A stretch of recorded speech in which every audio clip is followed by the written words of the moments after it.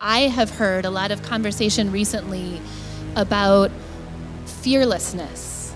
I was trying to juxtapose this notion of what it means to be fearless with my actual experience.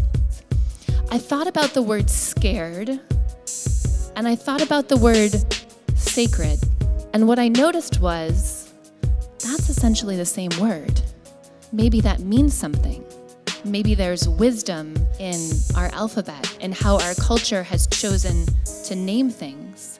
And what if it's not about being fearless? What if fear is in our lives for a reason? When we think about what it means to be courageous, courage is not the absence of fear. Courage is the presence of fear and the decision to go on anyway.